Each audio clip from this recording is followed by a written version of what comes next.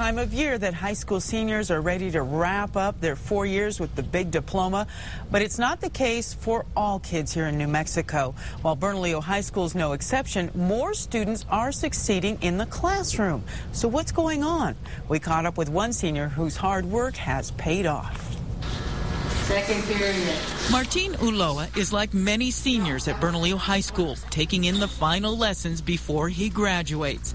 But on this day, the class took a break for a special presentation. Paid to the order of Cadet Martin. That sounds pretty cool, right? I like that. Yeah, $60,000. That's right. Martin is heading to UNM in the fall, thanks to a scholarship from UNM Army ROTC. Honestly, I don't think I'd be going to college.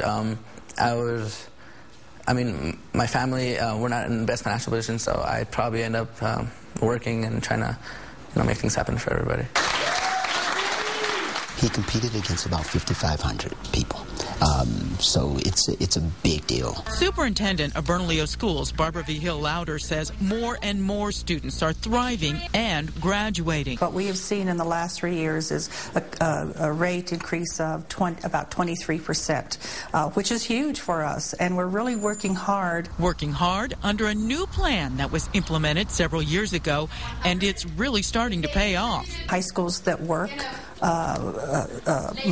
curriculum model, and what it focuses in on are those areas that are our core values, which are rigor, relevance, and relationships. What's different is a mindset, and what we know is that every student can. It doesn't matter where a student comes from. We want students to be proud that they're going to Bernalillo High School. And it's clear that Martin is one of those students who's proud to say he's the product of Bernalillo High School. I'd like to thank everybody. You guys have been so amazing, and really, I couldn't have done it without everybody behind me, so, yeah. Awesome. Okay, thanks a lot, Mom.